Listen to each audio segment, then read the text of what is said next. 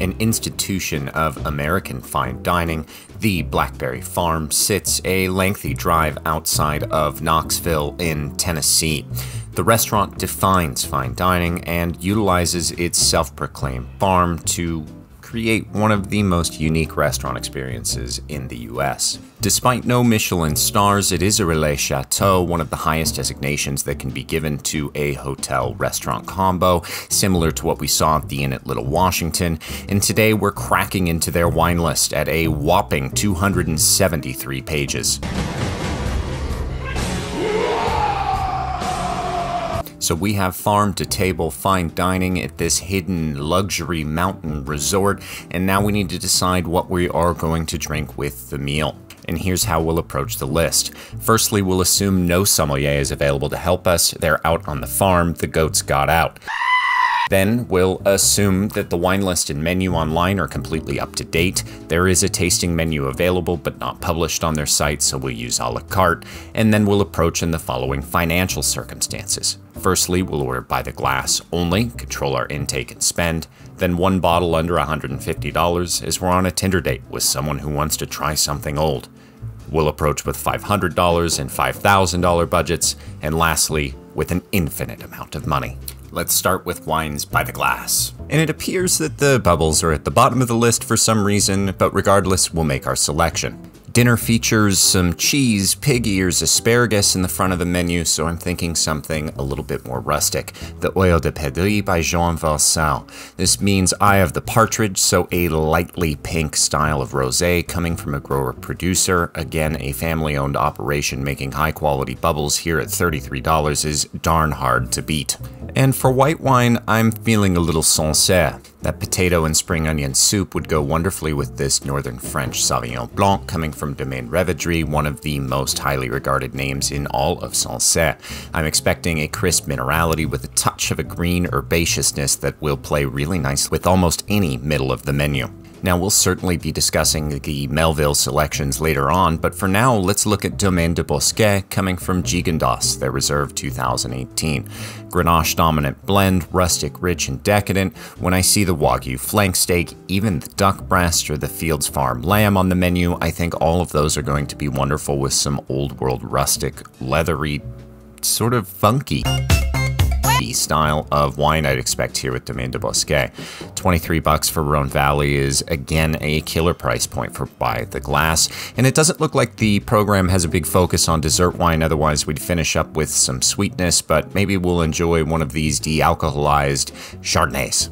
A little French heavy for by the glass, but you know me, we're in and out and under $100 for three really high quality glasses of wine, all somewhat cognizant of the menu service we can expect here at the Blackberry Farm. And our Tinder date's looking for something with some bottle age, and here on the wine list there's a emphasis on Melville's wines, a huge vertical here from their Santa Rita Hills operation, specifically the estate bottled Pinot Noir 2001.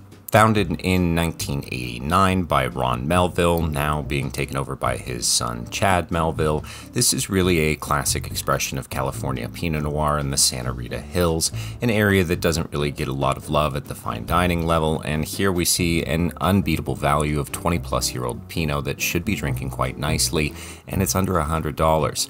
There's an emphasis on the winery here at Blackberry Farm, presumably because of their focus on sustainability, as well as the really farm-to-glass style that Melville carries. I expect this to be drinking pretty nicely. I've drank a few older expressions of Santa Rita, and I'd be really interested in exploring Melville's. It's not quite 19th century Bordeaux, but a 20-year-old Pinot, that's good enough for any Tinder date in my book, especially at under $100. Now let's take a look at the list with a $500 budget. Now I certainly love champagne, especially grower producers, and starting the meal with bubbles is my absolute favorite, but check this out. 1996 Gala Sparkling Shiraz. And really I think we're looking at a wine actually from Tasmania, not South Australia. This is an incredible family-owned business. It's considered the second oldest operation in all of Tasmania, coming up on its 6th generation of family-owned wine winemaking. Does this age well? Is this the right winery? Who knows? I can't wait to drink this. This is honestly one of the coolest wines I've ever seen on a wine list. There are so few wines that exist in the world in this style, and much less to be in a program like this. Absolutely no hesitation. Let's pull this cork. Oh, thank goodness we're back in France. We're in the Rhone Valley, and I'm feeling like drinking a little Condrieu. It doesn't get enough love here, and I think Francois Villad's going to be a darn good time. Let's go with his 2001 Terrazes du Palais. Francois is a chef turned winemaker with a very small start, having gone certified organic just recently in 2022. This wine's going to be 100% Viognier. I absolutely adore it with a touch of bottle age. This really seems to be one of his signature productions, utilizing just a touch of new oak. So I'm expecting something with some roundness, some texture, some weight on the palate. It should play beautifully with a lot of those middle menu options we saw. I think this is going to be absolutely killer. Now we're running a trend of bottle age, and I don't normally drink this much California, but it's a signature and classic American restaurant, and they've got some really interesting stuff. For red, let's go with the Tablas Creek Vineyard 1999 Reserve Cuvée. Now somms around the world will turn their nose up at Paso Robles given the opportunity, unless you mention Tablas Creek. This is a joint operation between the Haas family of vineyard brands and the Perrin family of Châteaux de Beaucastel, which we've discussed on the channel before. The vines at the estate were cuttings from Beaucastel in Châteauneuf-du-Pape, and this is going to be a Rhone style blend. Now they don't produce this specific wine anymore, but 99 is a great California vintage. In this, a sort of Rhone style of wine is going to be rich and decadent with some incredible complexity thanks to wonderful winemaking. An excellent way to cap off the meal with wonderful bottle age and a super approachable price. Massively under budget, over 20 years of bottle age on each of these selections. This is a cool wine list, and this is going to be a really fun dinner.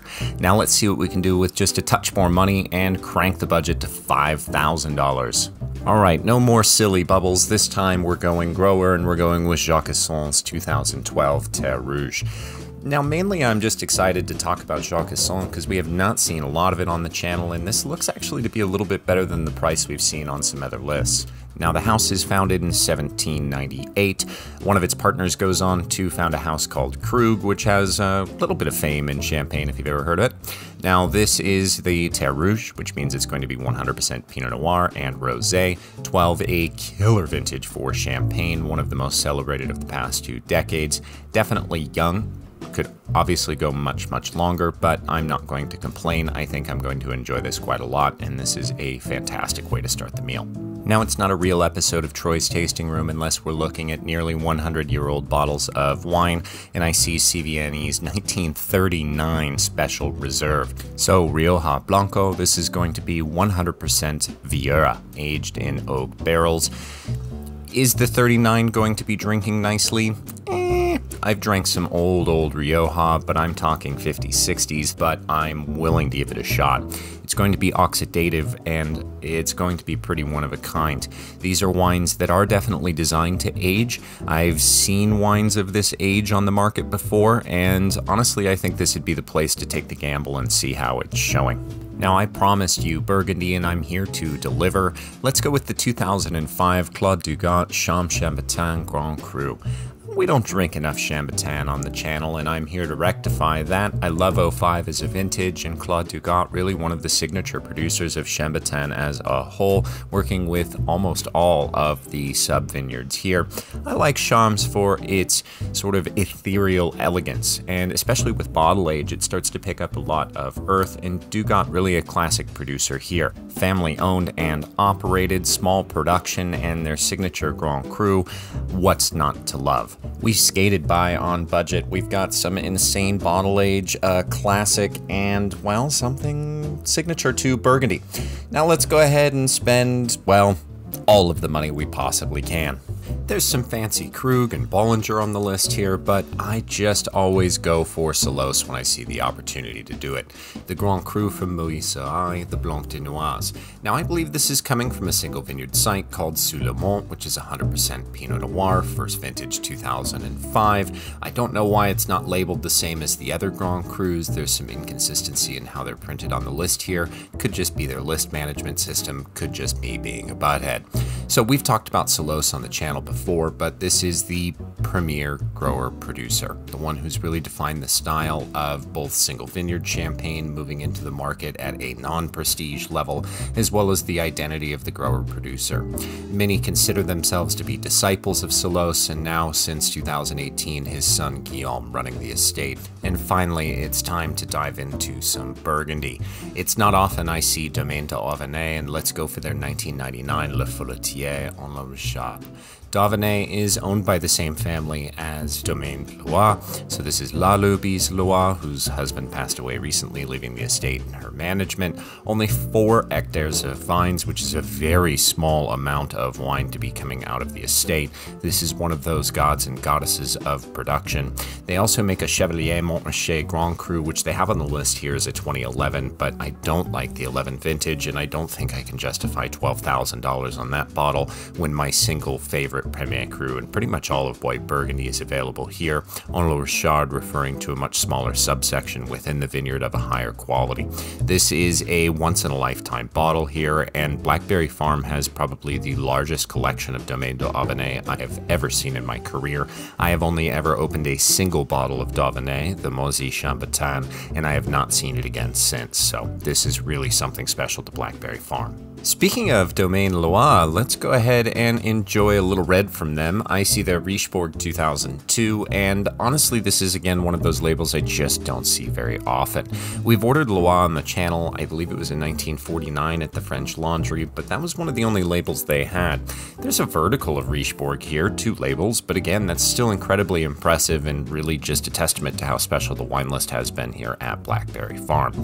Domaine Loire, again one of the gods of production here in Burgundy, incredibly rare and small. Richebourg, really one of my favorite of the red Grand Crus. I think it tends to produce the biggest, the boldest, the densest, and richest style of Pinot. Some may prefer the more Romanée-Conti style of sort of ethereal Burgundy, or even La Tâche for power and intensity, but Loire really is their signature here in Richebourg, and at $10,000, you know what, we got to get one big bottle out of the final section.